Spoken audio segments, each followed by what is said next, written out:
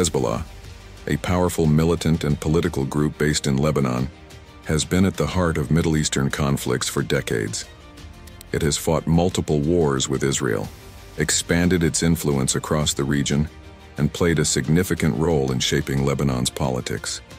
Recently, Hezbollah made headlines after a mysterious and deadly incident involving exploding pagers.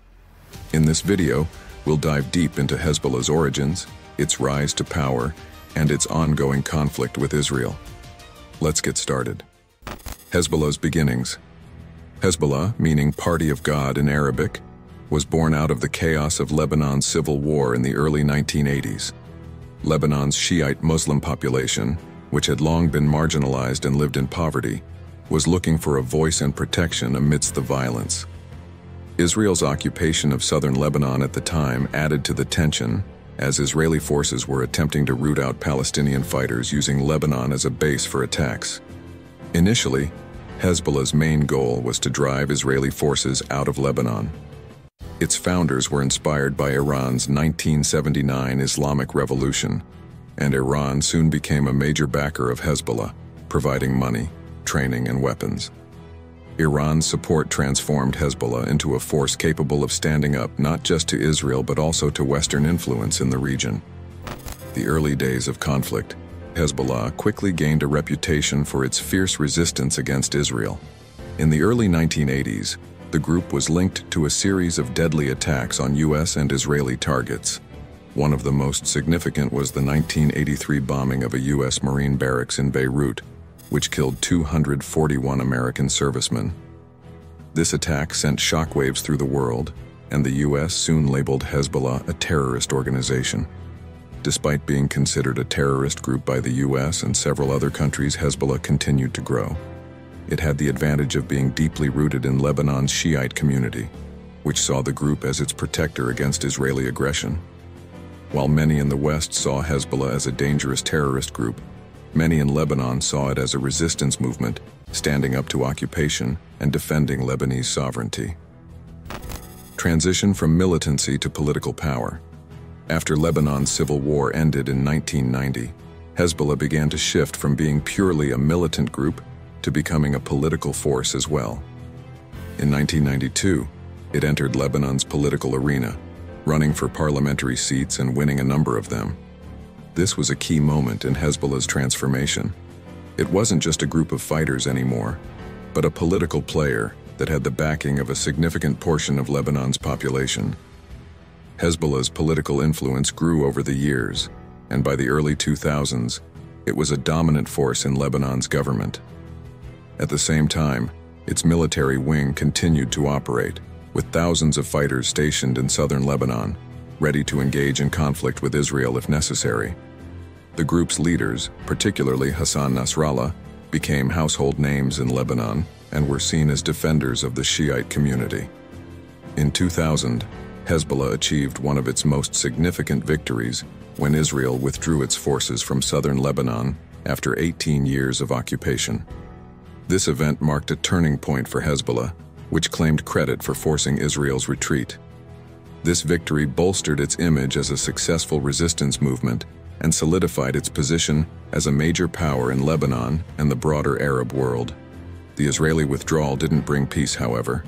Hezbollah's military presence in southern Lebanon continued to grow, and the group maintained its stance of resistance against Israel. It wasn't long before this led to another major conflict, the 2006 Lebanon War.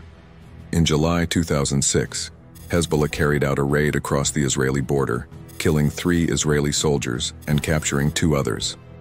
Hezbollah's leader, Hassan Nasrallah, believed the raid would put pressure on Israel to release Lebanese prisoners held in Israeli jails. However, the response from Israel was swift and brutal. Israel launched a full-scale military assault on Hezbollah strongholds across Lebanon, including in the capital, Beirut. For a month, Israeli forces bombarded southern Lebanon, while Hezbollah launched thousands of rockets into northern Israel. The war resulted in over 1,000 Lebanese deaths, the destruction of much of southern Lebanon, and extensive damage to Israel's northern cities. Despite the devastation, Hezbollah emerged from the conflict claiming victory. The fact that it had survived a massive Israeli military offensive boosted its standing among its supporters. In the aftermath of the war, Hezbollah began rebuilding southern Lebanon, providing aid to those affected, further solidifying its role as both a military and political force. The pager blasts. In September 2024, Hezbollah suffered a major blow when thousands of its pagers exploded simultaneously in a mysterious incident. The pagers used by Hezbollah for secret communications detonated in both Lebanon and Syria, killing at least 12 people and injuring nearly 3,000. This incident was widely seen as a significant security breach for Hezbollah, with reports suggesting that Israeli intelligence was behind the explosions. Pagers, also known as beepers, are small communication devices that receive signals via radio waves. Unlike modern smartphones, pagers don't have cameras, microphones, or internet connectivity, making them harder to track or hack.